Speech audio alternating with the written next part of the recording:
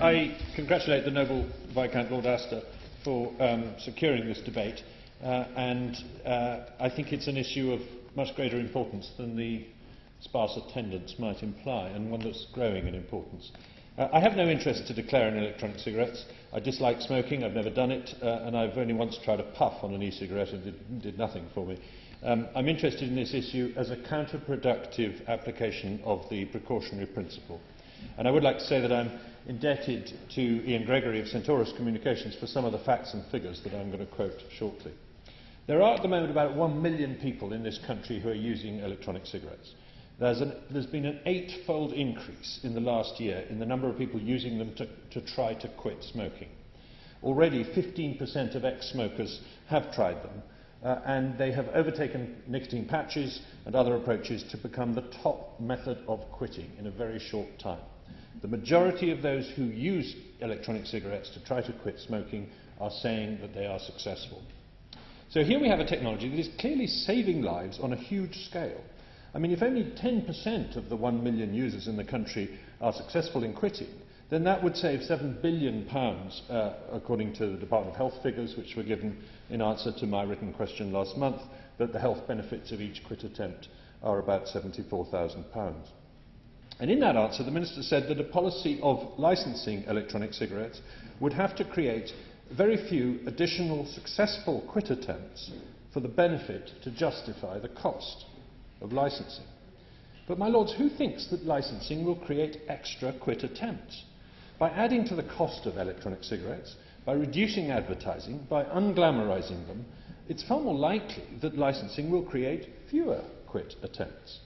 So, would my noble friend the Minister therefore confirm that by the same token, a policy of licensing electronic cigarettes would have to reduce quit attempts by a very small number for that policy to be a mistake? Now, nicotine patches are used to reduce smoking as well, and they have been medicinally regulated, but they have shown extraordinarily little innovation and very low take-up over the years. So does my noble friend the Minister agree with the report by Professor Peter Hayek in The Lancet earlier this year, which said that the 30-year failure of nicotine patches demonstrated how the expenses and delays of medicinal regulation can stifle innovation?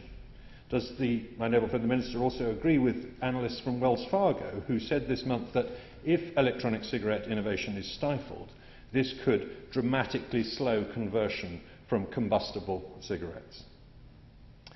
My lords, I think we should try a thought experiment. Let's divide the country in two.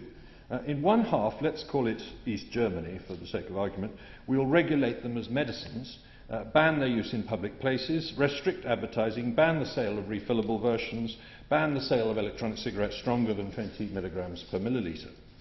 In the other half, which we'll call the West, we leave them as consumer products, properly regulated as such, allow them to be advertised as glamorous, allow them on trains, in pubs, allow the sale of refills, allow the sale of flavoured ones perhaps, and allow stronger products.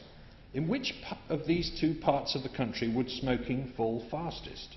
It's blindingly obvious that the East would see higher prices, and prices are a serious deterrent to smoking quit attempts because many of the people who smoke are on average poorer than the average.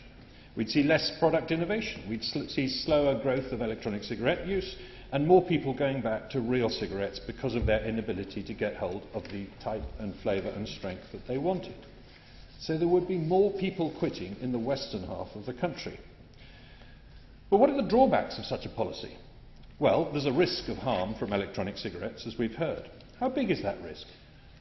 Noble Lord the Minister confirmed to me in a written answer earlier this year that the best evidence suggests that they are 1,000 times less dangerous than cigarettes. And the MHRA impact assessment says that the decision on whether to regulate them should be based on the harm they do. And yet that very impact statement says, and I quote, that any risk is likely to be very small, that there is an absence of empirical evidence, that there is no direct clinical evidence, that the picture is unclear, and my favourite quote, unfortunately we have no evidence. Unfortunately, there is no evidence of harm. There's said to be a risk of children taking up electronic cigarettes, then turning to real cigarettes. Well, just think about this for a second. For every child who goes from cigarettes to electronic cigarettes, there would have to be 1,000 going the other way from electronic cigarettes to cigarettes for this to do net harm. And the evidence suggests, as my noble friend Lord Borwick has said, that the gateway is the other way. 20% of 15-year-olds smoke at the moment, and evidence from both Ash and from a study in Oklahoma suggests that there is strong evidence that the young people, when they use electronic cigarettes, are using them to quit, just like adults do. So if we are to take a precautionary approach to the risks of nicotine, will my noble friend the Minister consider regulating aubergines as medicines? Because they also contain nicotine. If you eat 10 grams of aubergines, which you easily could in a plateful of moussaka, you will absorb the same amount of nicotine as if you had shared a room with a cigarette smoker for 3 hours. It's not an insignificant quantity. That's data from the New England Journal of Medicine, 1993. If we're worried about unknown and small risks, could my noble friend the Minister explain to me why, as Professor Hayek has put it, more dangerous chemicals such as bleach rely on packaging and common sense rather than medicinal licensing? There has been an approximately 8% fall in the use of tobacco in Europe in the last year. The tobacco companies are worried. A big part of that fall seems to be because of the rapid take-up of electronic cigarettes. They are facing their Kodak moment, the moment when their whole technology is replaced by a rival technology that is, in this case, 1,000 times safer. So does my noble friend, the Minister, think that there may be a connection between the rise of electronic cigarettes, the rapid decline in tobacco sales, and the enthusiasm of tobacco companies for medicinal regulation of electronic cigarettes? It's not just big tobacco, but big pharma has shown a significant interest in the regulation of electronic cigarettes, not surprisingly, because they are, again, a rival to their patch products and other nicotine replacement therapies. Perhaps more surprisingly, a lot of the medical establishment is in favour of this medicinal regulation. And I never thought I'd live to see the BMA and the tobacco industry on the same side of an argument. The BMA say that electronic cigarettes cannot be considered a lower risk option. But this completely flies in the face of the evidence. As I said, we've heard already that they are 1,000 times safer. The BMA say they're worried about passive vaping. They say they're worried about the renormalising of smoking and the use of electronic cigarettes as a gateway to smoking. Well, the excellent charity Sense About Science, to which I'm proud to be an advisor, has asked them for evidence to support these assertions. I must say there is, my lords, a strong suspicion that the only reason the medical establishment want to see these things regulated as medicines is because they cannot bear to see the commercial sector achieving more in a year in terms of getting people off cigarettes than the public sector has achieved in 10.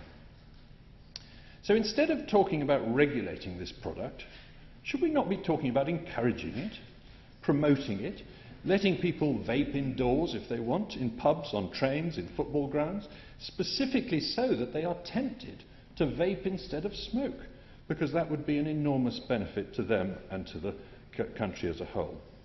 So could I end perhaps by asking specifically in relation to the agreement that as we've heard from the Noble Lord Borwick, was agreed last night, what the impact of that will be on what's happening, and in particular on the question of advertising. Because, as I understand it under the agreement last night, it will be possible for advertising of these things to be banned as if they were cigarettes. What justification is that, given proportionality and given the evidence that they are actually going to save lives rather than hurt them?